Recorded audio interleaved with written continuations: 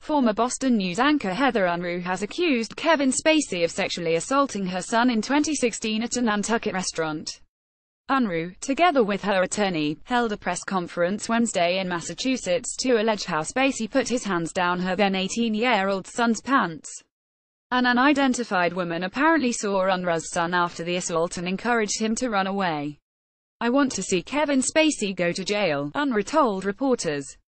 "I want to see Kevin Spacey have the hand of justice come down on him, not just for my son but for the many others who have yet to speak their truth." Unruh, who previously worked for WCVB, is repped by attorney Mitchell Garabedian, who represented victims of the Catholic Church sex abuse scandal. She and Garabedian thanked the mystery woman who intervened on her son's behalf. "I don't know how much she saw. I don't know who she is. She saw Kevin Spacey put his hand in my son's pants," said Unruh.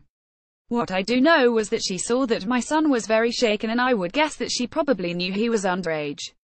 He didn't look 21, and I know that she had presence of mind and was disturbed enough by what she had seen to approach this young man who's almost 6 feet tall and ask if he's okay."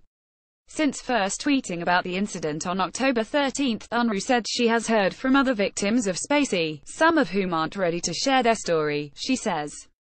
Since Anthony Rapp revealed on October 29 that he was allegedly assaulted by the House of Cards actor, at least 13 men have come forward with accusations of sexual misconduct.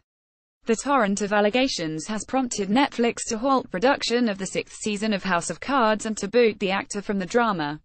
Spacey's talent agency, CAA, has also dropped him. "A community is developing. I've been contacted by a lot of them," Unruh told reporters.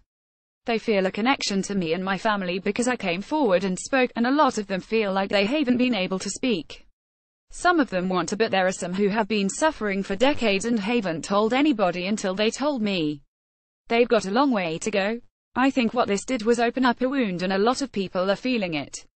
I think that's what happened with the Harvey Weinstein case." Unruh also said she believes there is at least one more victim of Spacey from the Nantucket area. Garabedian didn't rule out civil action. A rep for Spacey did not immediately respond to a request for comment from EW. Spacey has faced multiple allegations recently that he made unwanted sexual advances toward young male actors.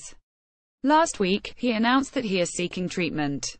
Following Rapp's report last month, Spacey issued a statement on Twitter saying he didn't remember Rapp's alleged incident and apologizing for what would have been deeply inappropriate drunken behavior.